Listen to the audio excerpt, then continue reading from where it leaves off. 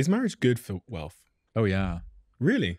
Oh, Because I don't yeah. want to lose 50, 70% of my money or whatever. Well, you'll have that guy on who's on TikTok all over the place saying it's a failed technology. The majority of really wealthy people have long-term relationships and are in a monogamous relationship. They're married because the team is a fantastic way to build wealth. But if the stats are true and 50 whatever percent of people are getting divorces, doesn't that mean that if I'm building wealth, there's a 50 odd percent chance that I'm going to lose half of it if I'm married or more? Well, first off, if you have wealth going in, get a prenup. Yeah. But what I would say is, um, and first off, that number is a bit misleading because marriage is becoming a luxury item. To It used to be 95% of wealthy people got married and 85% of middle class and poor people got married.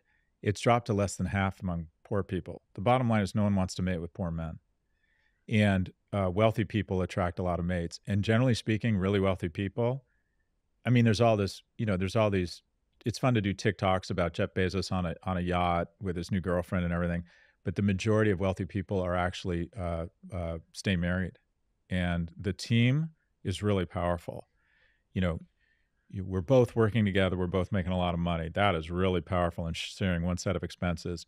You're going to focus on the logistics of our life or our family, and my wife's the professional baller, right? The team, the team is powerful.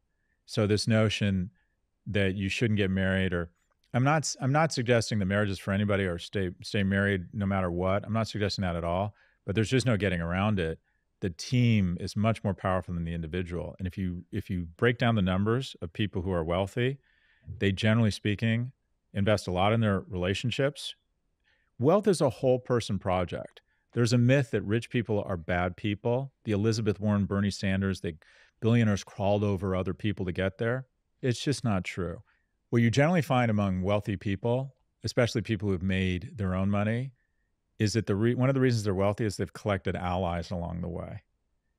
And just as compounding is so powerful with small investments when you're young, bringing some generosity to people when they need help, being a good friend, occasionally checking in, how are you doing?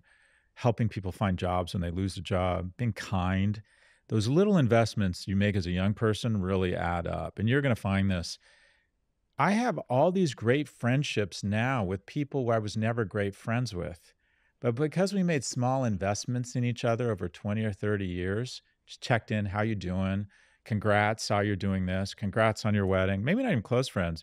You wake up in your 50s and you have millions of dollars in terms of a relationship. You feel close to these people.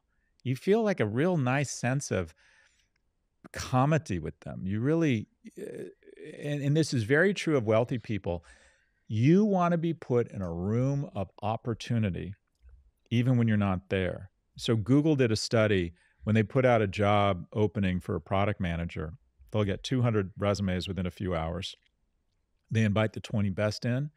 80% of the time, the offer that's made is made to somebody who has a evangelist, advocate, friend in the company. So this is who you need to be. You need to be that person who's like, oh, there's a job opening here. I have this woman who would be great, and then connects them. You need to be in a room. You want to be successful professionally, be successful personally. Go out, make friends, be kind, invest in them, help them when there's no obvious reason to help them. And those investments pay off. And generally speaking, and this is not a popular narrative, the majority of very wealthy people I have met, and I've met a lot of them, are kind. They're generous, very civic-minded, very good mates. So this trope of Monty Burns lighting cigars with $100 bills and owning the nuclear power plant and pouring, radioactive waste into the river, that's a cartoon.